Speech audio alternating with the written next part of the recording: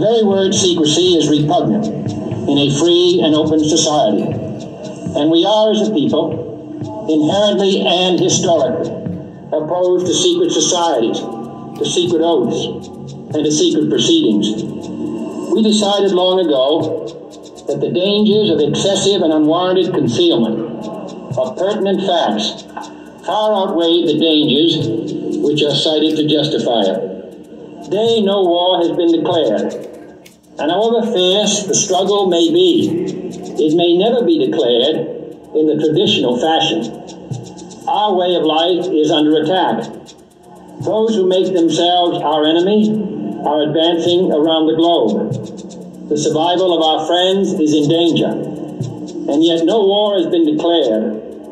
No borders have been crossed by marching troops. No missiles have been fired.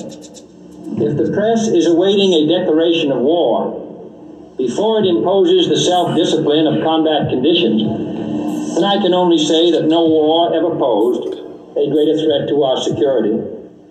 If you are awaiting a finding of clear and present danger, then I can only say that the danger has never been more clear, and its presence has never been more imminent.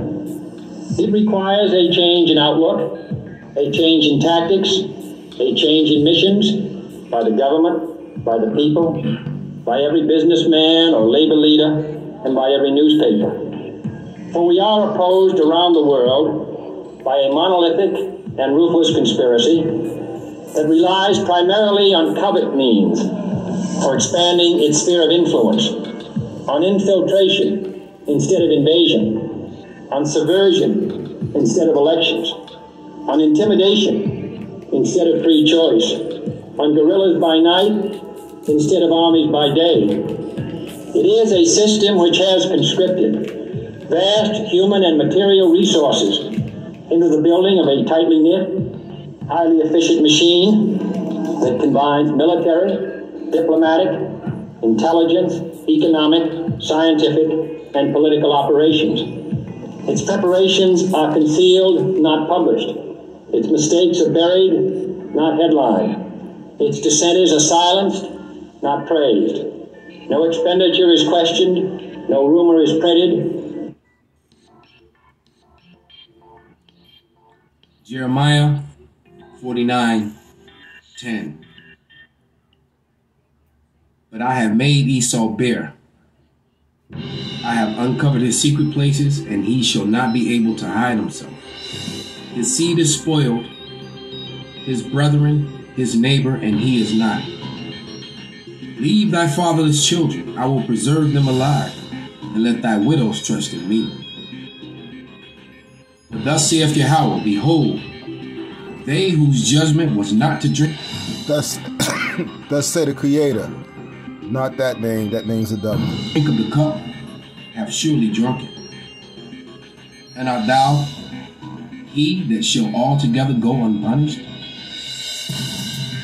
Thou shalt not go unpunished, but thou shalt surely drink of it.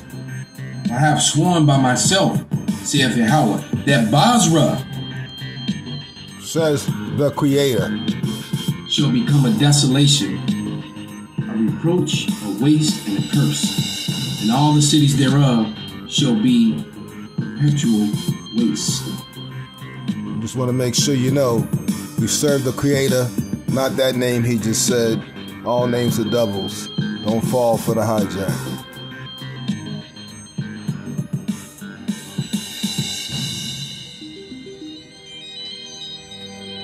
Today, people who are still actually anti-science, a whole movement called the anti-vaxxers, who refuse to acknowledge the evidence that vaccinations have eradicated smallpox, and who, by their prejudices, are actually endangering the very children they want to protect.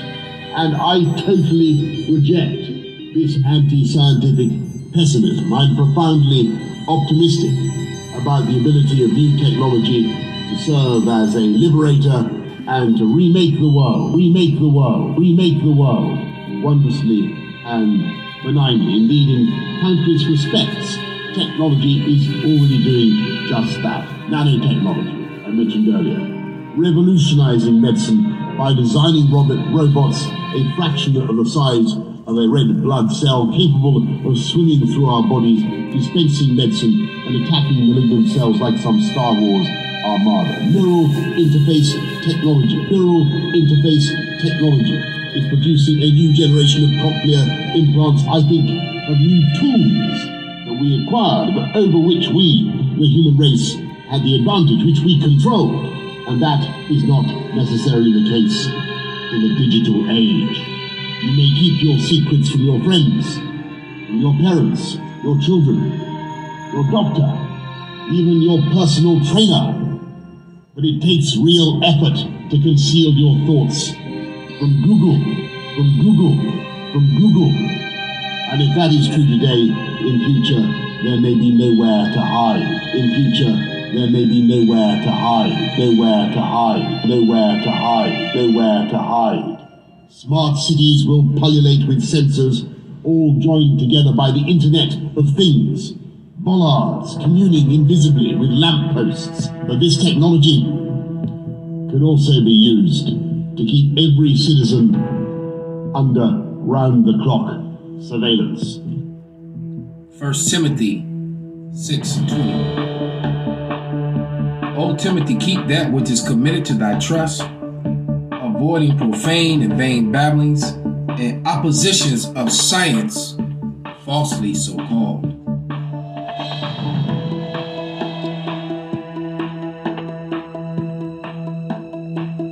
Isaiah 63:1.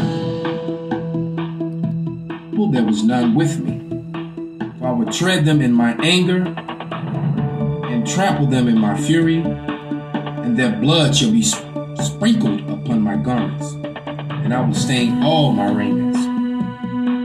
For the day of vengeance is in my heart, and the year of my redeemed is come.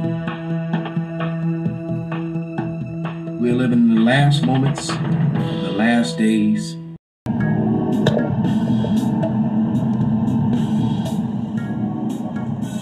Shalom, shalom, brothers and sisters. It's Pastor Tim. My screen is showing some bizarre things, so I hope you guys are getting this. I can't even see if anyone's making comments.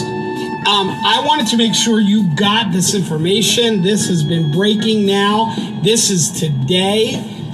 Off the coast of the United Arab Emirates, the UAE, not one, not two, not three, but 4 oil tankers, Singaporean, I know one at least was Singapore, oil tankers lost their ability to control their ships, to steer.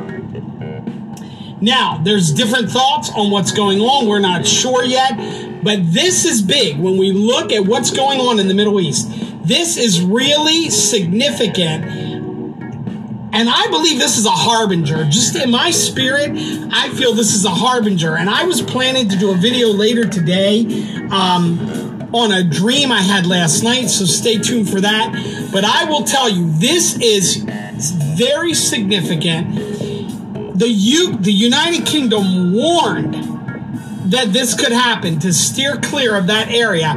And many believe Iran has placed naval mines, and that these tankers may have very well been impacted by these naval mines. Now, how it's going to come out, I'm not sure, but I wanted to make sure that we brought this breaking news. Stay tuned as to what's coming out. I will do my best to keep you abreast of what's going on. And I wanted to make sure, I am in between hospital visits right now, but I want to say this to everyone. Believe on the Lord Jesus. I've done a video, Faith Plus Nothing. That's part of the problem. They believe in that lie.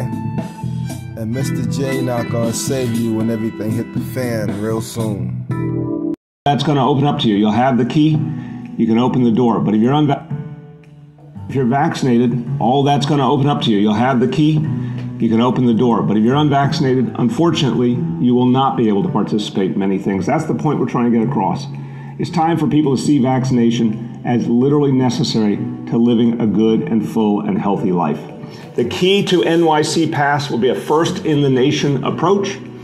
It will require vaccination for workers and customers in indoor dining, in indoor fitness facilities, indoor entertainment facilities.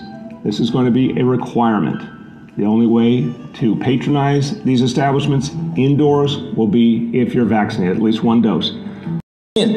Right? Instead of locking you up, you're locked in. You're already in the cell. You live in the cell.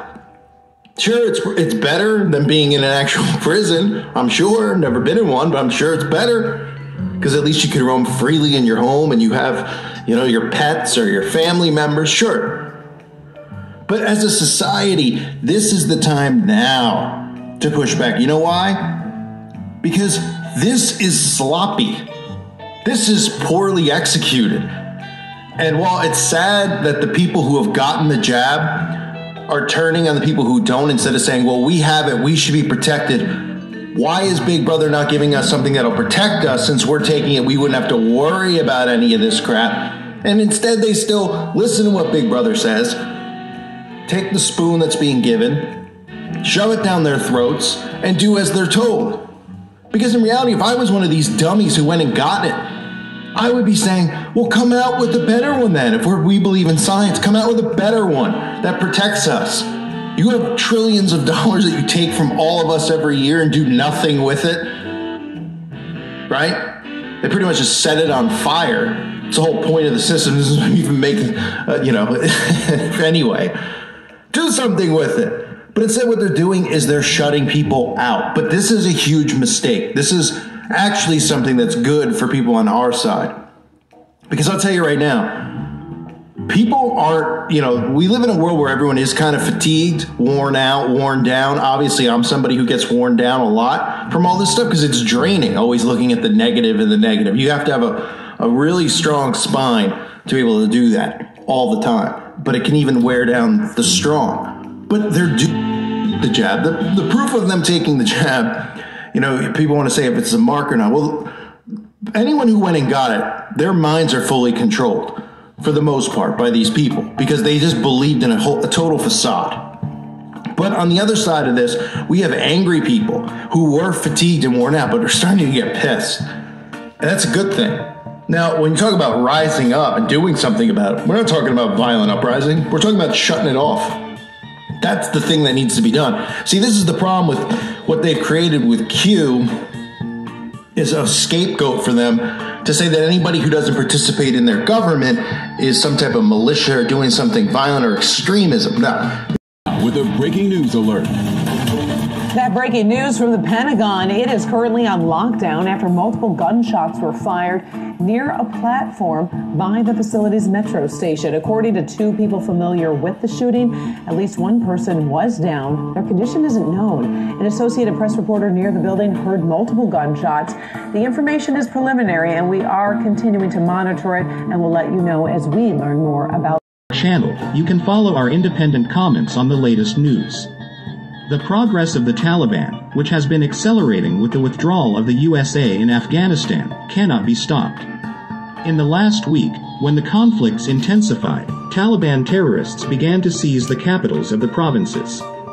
The Taliban had entered 3 major cities over the weekend. On Monday, August 2nd, the Taliban moved the conflict to Helmand, the capital of the city of Lakshar-Gah.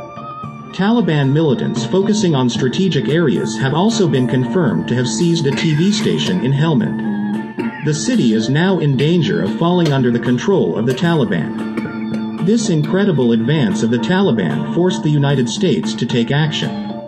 Today, the U.S. carried out several airstrikes on the Taliban militants. It is also reported that the U.S. airstrikes have continued for 72 hours. U.S. officials also confirmed that airstrikes in Afghanistan were active again. In this case, the attack of the Taliban militants on Kandahar Air Base, which we mentioned to you before, must have worried the U.S. administration. Forcing U.S. troops to launch such an airstrike in the final phase of the withdrawal may not be considered a successful outcome for the U.S. The main purpose of the U.S. withdrawal from Afghanistan was to strengthen its hand against China and Russia. The military formation of the USA in Afghanistan and the fight against the Taliban prevented them and weakened the USA against China and Russia. With the U.S. withdrawal from Afghanistan under President Biden, China and Russia were alarmed. China has insisted on supporting the Taliban militants, and Russia, like the United States, supports the Afghan government. In this case, President Biden could have watched a Russia-China conflict that may occur in Afghanistan, leaning on his seat. However, now we are faced with a U.S. forced to take action against the aggressive advance of the Taliban, without Afghanistan leaning on his seat. However, now we are faced with a U.S. forced to take action against the aggressive advance of the Taliban, without being able to see the moves of Russia and China.